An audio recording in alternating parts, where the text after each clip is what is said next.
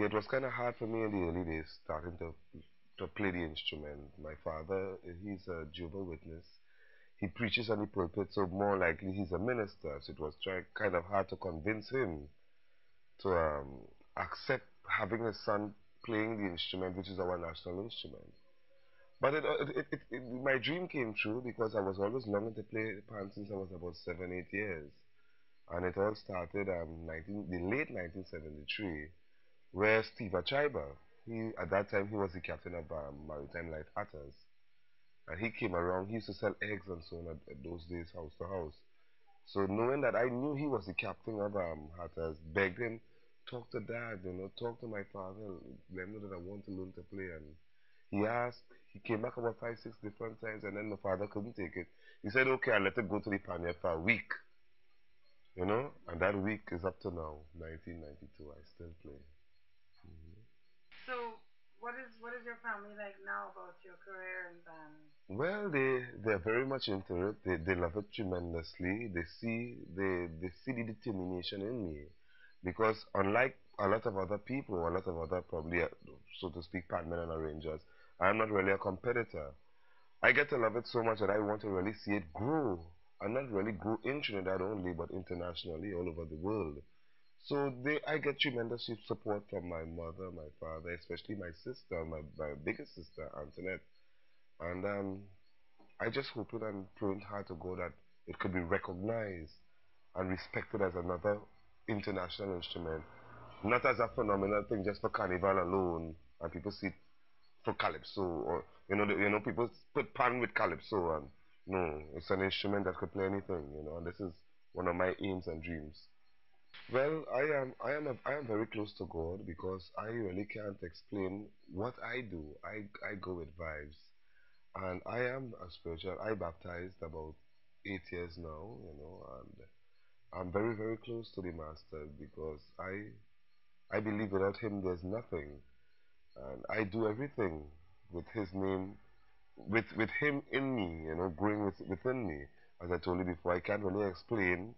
Sometimes I would do certain pieces of music, and we would reach to 13th or 11th, and if you're talking in music terms, and I wouldn't even know that.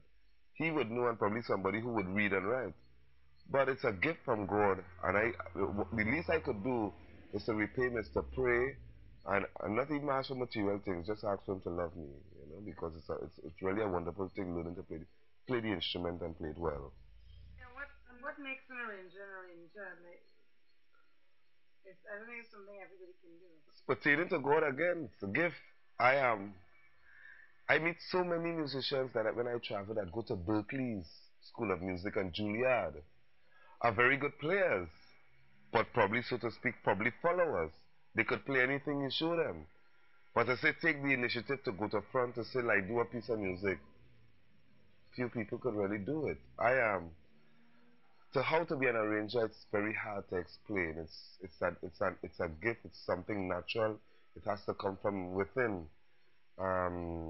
As I tell you before, some could play, some could arrange.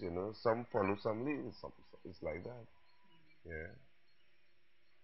What do you think has to happen for the pan to develop and to grow and to move outside? I mean, what?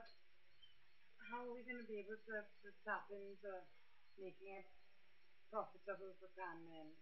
Well, what I could tell you is that we're talking about profit and how we could uplift steel band as first of all in your own country and then abroad. Well, Pan Trinbago runs the pan movement in this country. And I believe strongly that Pan Trinbago making a mistake, which I am a member of, because anybody playing the instrument who is part of the instrument is automatically a member, eh, Keith? So, um, we depend too much on government. Government had too many other things to take care of when coming to taking care of the country. Another thing that we're making a big mistake with, we are very mixed people. We are Chinese, Indians. Everybody has different cultures. We have to stop depending on government and go out for us to really, we have to start making the money on your own. Don't depend on, if you're looking for money, that you have to wait on NCC or you have to wait on the government to get money, because if you had that money, all panmen, all these thousands of panmen stagnated. That's a waste of time. The instrument far bigger than that. And I'm not really mocking government or I'm not mocking Pancho Negro, but that's my personal opinion. We are depending too much on the government. Where we already have the give go abroad. People love this thing. People pay up to $75, $80 to see a panelist play the instrument that plays anything whatsoever. Why wait on government when we have so many islands? We have North America, we have Europe, Asia, Africa to conquer. It has to start from somewhere. Let it start from home. But I always keep telling the president and friends of mine in the body, but they're listening. So let me wait and see what government could really do. Well, I will tell you, Carol, what I have seen is that we all talk about, and I like to start like this. We all talk about Andy Norell, and we all seem to dislike Andy Norell. But what Andy Norell is doing is what we don't do, or what probably we still need to learn a lot. I'm talking about Panman and the body itself, Panchin Bego. Marketing. He came to Trinidad, which I know he was playing the instruments since he was born through early marriage and whatnot. But he came to Trinidad and see that alright, we love a phenomenal thing which is Panorama, a very prestigious competition. And he saw the instrument a lot greater and bigger than that. He took the instrument, he composed music, he takes calypso music and fuses it, puts it within a jazz line, and makes tremendous money. Now the whole world knows who's Andy Norell, but the whole world don't even know where Pan was born. So we have a serious problem with how we market. And I blame not us, the Pan men, and the organization to a point too, but I blame tremendously so the businessmen. The businessmen really not involved as they should, seeing that it is a national instrument used by BWIA because they know this logo for BWIA, or the logo is pan, is a pan. And we are not really doing enough. We are losing our culture. I just always say this, you never miss the water until the well runs dry.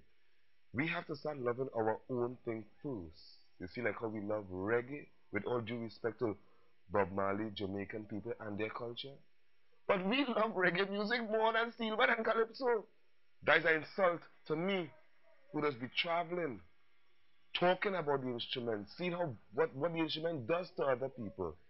But when you come home, we only want to hear carnival time, so to speak, Stalin say part-time lovers. So we really have to start quickly getting our acts together, where it's marketing the instrument, promoting the instrument, and it has to start from the top. If Panchin Bego is the head of the body, and the businessmen, we could take it from there.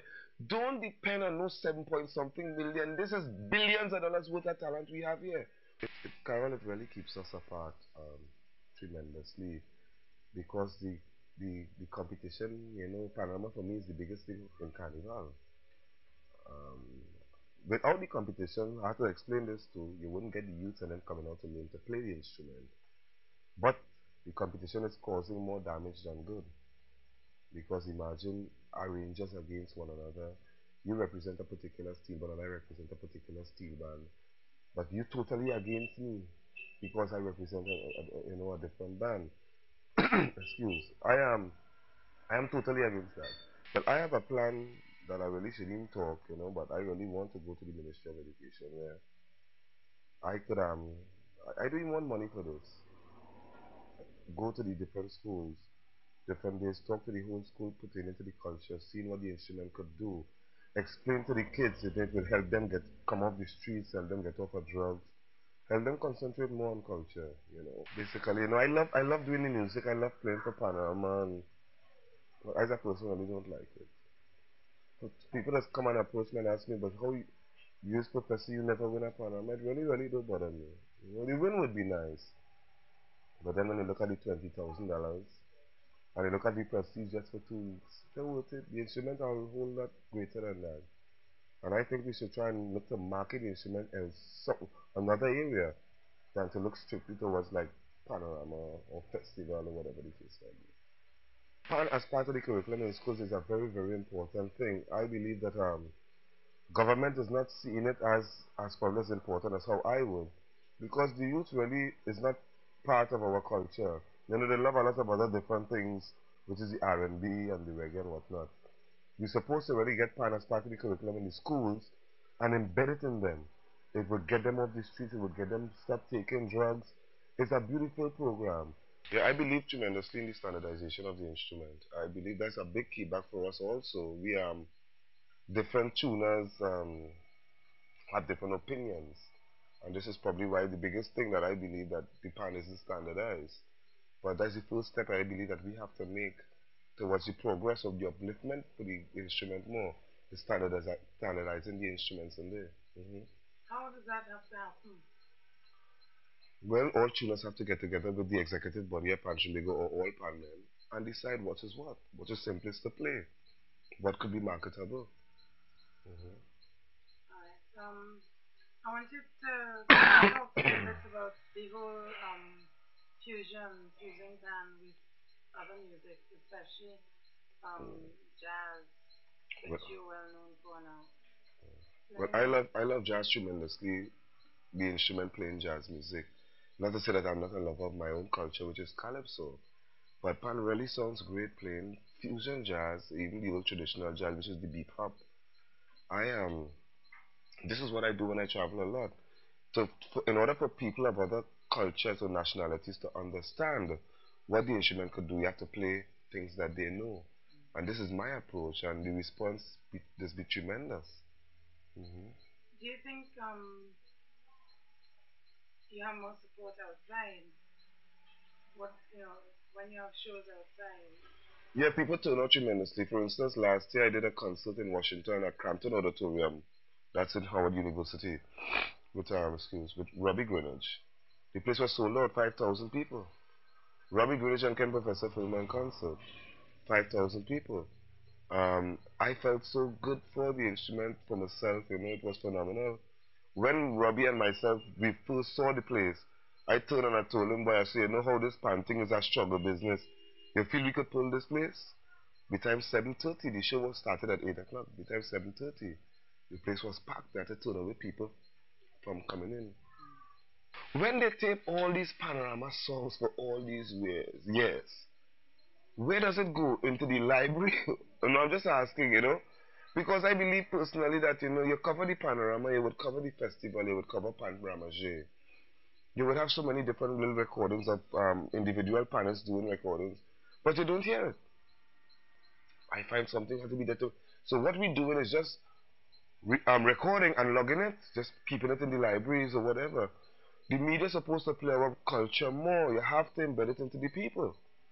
Play steel band music more. You know how nice I just feel sometimes when I hear a Panama tune from 1969, 1972. I feel good. But how often do we do that? Once a month? Once every 2, 3 months?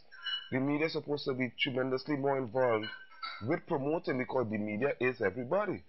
How many people listen to the radio, to the television, read the papers, whatever the case might be? I think yes, we're supposed to really get more involved playing local music on the airwaves.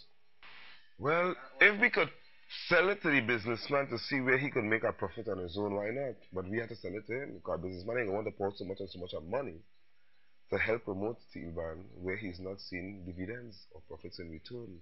We had to devise a way where we could prove to him that it would sell his business. Simple as that.